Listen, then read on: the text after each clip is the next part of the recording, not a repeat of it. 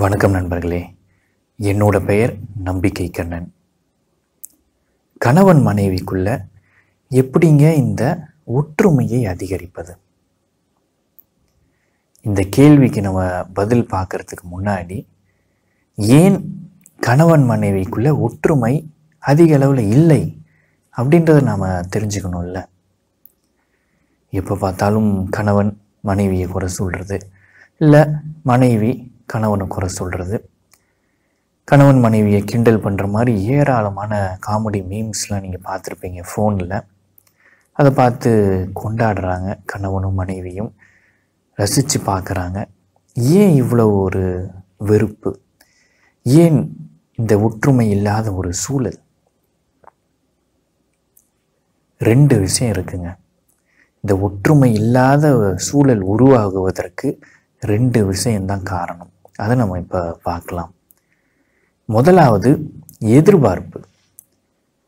அதிக அளவில் எதிர்பார்ப்புங்க. வாழ்க்கை துணை அப்படின்னா நான் எதிர்பார்க்குற எல்லாத்தையும் செய்தாக வேண்டும், நான் எதிர்பார்க்கிற வகையில் அவங்க இருக்கணும் அப்படின்ற ஒரு இமாலய அளவு எதிர்பார்ப்பு கணவனுக்கும் இருக்குது, மனைவிக்கும் இருக்குது. ஒரு கணவன் வேலைக்கு போகிறாருன்னு வைங்களேன், வீட்டுக்கு வந்த உடனே தன்னோட மனைவி தனக்கு ஒரு காஃபி கொடுக்கணும் அப்படின்ற ஒரு எதிர்பார்ப்பு. ஒரு சில நாள் கொடுக்க முடியல, வீட்டில் குழந்தைகள் இருக்காங்க, வேலையில் பிஸியாக இருக்காங்க அப்படின்னா கடும் கோபம் வந்துடுது. ஏன்னா அந்த எதிர்பார்ப்பு உடையதில்லை. எதிர்பார்ப்பு இருக்கும்போதே அங்கே ஏமாற்றமும் பிறந்து விடுகின்றது. அதனால் எதிர்பார்ப்பது நடக்கலை அப்படின்னா ஏமாற்றம் தான். ஸோ இப்படி ஏராளமான எதிர்பார்ப்பு. இப்போ அரேஞ்ச்டு மேரேஜ் அப்படின்னா அந்த நிச்சயதார்த்தத்திற்கும் கல்யாணத்திற்கும் இடைப்பட்ட கொஞ்சம் காலம் இருக்கும். இல்லை காதலிச்சு திருமணம் பண்ணுறவங்கன்னா அந்த காதலிக்கிற காலம். அந்த காலங்களில் இப்படி நான் இருப்பேன் அப்படின்னு நிறைய அளவுக்கு மீறிய எதிர்பார்ப்புகளை சொல்லிடுறாங்க. நான் உன்னை இப்படி பார்த்துப்பேன், அப்படி பார்த்துப்பேன், அன்பாக பேசுவேன், எப்போவுமே அன்பாக பேசுவேன், நீ கேட்ட எல்லாத்தையுமே நான் செய்வேன் அப்படின்னு அந்த காலகட்டத்தில் ஏராளமான வாக்குறுதிகளை அப்படியே அள்ளி வீசுறது. அது பிற்காலத்தில் அவங்க தலையில் தான் விழும். இவ்வளோ ஒரு எதிர்பார்ப்புகளை அவங்களே சொல்லிடுறாங்க. இவங்களுக்கு அந்த ஒரு ஆசை, அப்பா அவ்வளோ சொல்லிட்டாங்களே, எல்லாத்தையும் செய்வாங்களே அப்படின்ற ஒன்று. இவ்வளோ அவங்க எனக்கு செய்யும்போது நான் வச்சிருக்க எதிர்பார்ப்பையும் அவங்க நிறைவேற்றுவாங்கன்னு இவங்களும் கூடுதலாக சில எதிர்பார்ப்புகளை உருவாக்கி கொள்வது, ரெண்டும் சேர்ந்து ஒரு பெரிய எதிர்பார்ப்பாக உருவாயிருது. அப்புறம் ஏமாற்றம் ரெண்டு பேருக்குள்ளேயும் இருக்குது. ரெண்டு பேருமே இப்படி தான், கணவன் மனைவி ரெண்டு பேருமே இப்படி தான். இப்போ ஒரு சில மனைவி எப்படின்னா, அவங்க வருத்தமாக இருக்காங்க அப்படின்னா என்ன காரணம் அப்படின்னு சொல்ல மாட்டாங்க கணவர்கிட்ட. கணவரே யோசித்து கண்டுபிடிக்கணும். கண்டுபிடிக்க முடியலனாலும் பரவாயில்ல, ஏன் கவலையாக இருக்க அப்படின்றத விசாரிக்கணும். இல்லைன்னா பெரிய ஒரு சண்டை உருவாகிவிடும். என்ன ஏமாற்றம் வருதில்ல, எதிர்பார்ப்பு நடக்காத போது ஏமாற்றம் தானே மிஞ்சுது. அந்த அன்னைக்குன்னு அந்த கணவர் வேலையில் பிஸியாக இருந்திருக்கலாம், அவரோட முழு கவனமும் வீட்டுக்கு வந்ததுக்கப்புறம் அதிலேயே இருந்திருக்கலாம், அவர் சரியாக தன்னோட மனைவியை கவனிக்காமல் இருந்திருக்கலாம். ஸோ இப்படி ஏகப்பட்ட காரணங்கள் இருக்கலாம். ஆனால் காரணங்கள்லாம் நமக்கு தெரியறதில்லை. நான் எதிர்பார்த்தது நடக்கலை, நான் ஏமாற்றம் அடைகின்றேன். ஸோ இது ஒரு காரணம், எதிர்பார்ப்பு, அளவுக்கு மீறிய எதிர்பார்ப்பு. ரெண்டாவது என்ன அப்படின்னா ஜட்ஜ்மெண்ட். ஜட்ஜ் பண்ணிக்கிட்டே இருக்குது. அவர் அப்படி பண்ணுறாரு, அவர் இப்படி பண்ணுறாரு, அவர் எனக்கு ஏற்ற மாதிரி நடந்துக்கல, இந்த விஷயம் அவர் இப்படி தானே பண்ணணும், அவர் ஏன் அப்படி பண்ணார், வழக்கமாக 6 மணிக்கு வீட்டுக்கு வரவர் இன்றைக்கி 8 மணிக்கு வந்தார், எங்கே போனார் அப்படின்னு அந்த ஒரு ஜட்ஜ்மெண்ட் டக்கு டக்கு டக்கு டக்கு டக்குன்னு கருத்து சொல்கிறது தன்னோட வாழ்க்கை துணையை பற்றி. அந்த அளவுக்கு அதிகமாக இருக்குது அந்த ஜட்ஜ் பண்ணுறது. அவர் அப்படி தான், இவர் இப்படி தான் அப்படின்னு ஏராளமான ஜட்ஜ்மெண்ட்ஸ். ஸோ எனவே இந்த ரெண்டு விஷயங்கள், ஒன்று எதிர்பார்ப்பு, இன்னொன்று ஜட்ஜ் பண்ணுறது, ஜட்ஜ்மெண்ட். அதாவது ஏதாவது சொல்லிக்கிட்டே இருக்கிறது, கருத்து சொல்லுவதோ இல்லை குறை சொல்லுவதோ ஏதாவது சொல்லுவது. ஒன்று வாயில் சொல்லுவது, இன்னொன்று மனசுக்குள்ளே அது ஓடிக்கிட்டே இருக்கும் அப்படியே. ஸோ மனசுக்குள்ளே ஏதாவது ஒரு விஷயத்தை வச்சுப்பாங்க. தன்னோட வாழ்க்கை துணை எப்பவும் போல் சில செயல்களை செய்தாலும் கூட இவங்களுக்கு மனசில் இருக்கின்ற விஷயம்தான் அங்கே தெரியும். நான் நினச்ச மாதிரி தான் அவர் இந்த தப்பெல்லாம் செஞ்சிகிட்டு இருக்காரு அப்படின்றதெல்லாம் தெரியும். ஸோ ஜட்ஜ்மெண்ட் இருக்கும்போது இதுபோல் விஷயங்கள் நடக்கும், இன்னும் ஏராளமான மனவலியை உருவாக்கும்.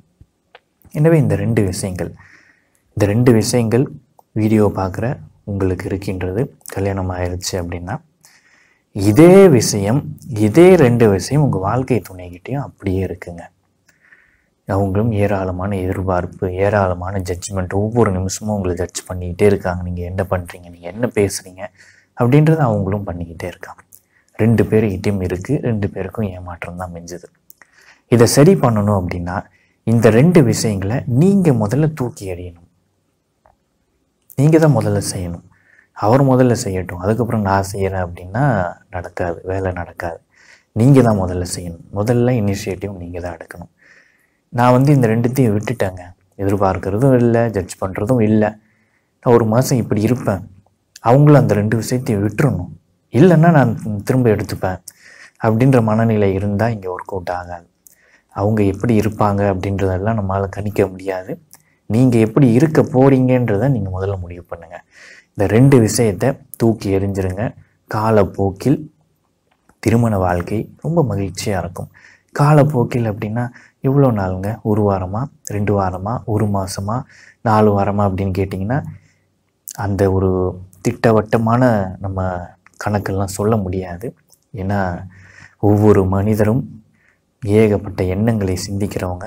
அவங்க எப்படி செயல்படுவாங்க, இந்த 2 மாற்றங்கள் உங்களுக்குள்ளே வருகின்றது, அதை அவங்க எப்படி எடுத்துப்பாங்க, அதுக்கப்புறம் அவங்களுக்குள்ளே என்னென்ன மாறுதல் நிகழப் போகின்றது, என்னென்ன மனப்போராட்டங்கள் நிகழப் போகின்றது, அதுக்கப்புறம் எப்போ அவங்க மாறுவாங்க, இதெல்லாம் கொஞ்சம் டைம் ஆகும். ஆனால் நீங்கள் இந்த 2 விஷயத்தையும் விட்டுட்டிங்கன்னா பெரிய பாரம் இல்லாத மாதிரி இருக்குங்க.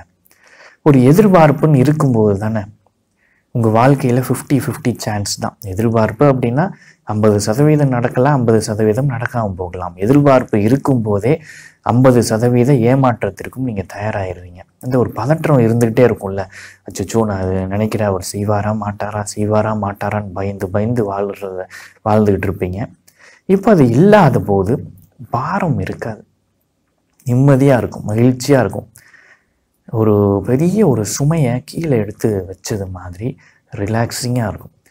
எதிர்பார்ப்பு இல்லாத போது, அந்த ஜட்ஜ்மெண்ட் இல்லாத போது, ஏதாவது குறை சொல்கிறது, ஏதாவது கருத்து சொல்கிறது, இது 2ம் இல்லாத போது மனம் ரிலாக்ஸிங்காக இருக்கும்.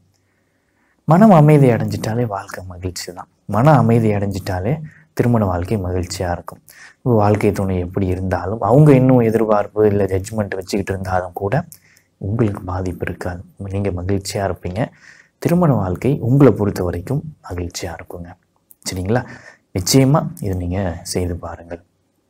இப்போ கமெண்ட் பதிவு பண்ணுற நேரம் வந்துருச்சுங்க. உங்களுக்கு கல்யாணம் ஆயிடுச்சு அப்படின்னா இந்த 2 விஷயங்களை நீங்கள் நீக்கி விடுவீர்களா அப்படின்னு பதிவு பண்ணுங்கள். ஒருவேளை உங்களுக்கு கல்யாணம் ஆகலை, ஒரு காலங்களில் கல்யாணம் ஆக போகுது அப்படின்னா இதை நீங்கள் ஃபாலோ பண்ணுவீங்களா அப்படின்னு தெரியப்படுத்துங்க. தெரிஞ்சுக்கிறதுக்கு நான் ஆர்வமாக இருக்கேங்க. ஸ்க்ரீனில் ஒரு வாட்ஸ்அப் நம்பர் தெரியும், அதுக்கு ஒரு மெசேஜ் அனுப்புங்க. தினமும் பயனுள்ள வாசகங்கள் உங்களோட ஃபோனுக்கு சேரும். இவ்வளவு நேரம் இந்த வீடியோவை பொறுமையாக பார்த்த உங்கள் அனைவருக்கும் என்னுடைய மனமார்ந்த நன்றி. வணக்கம்.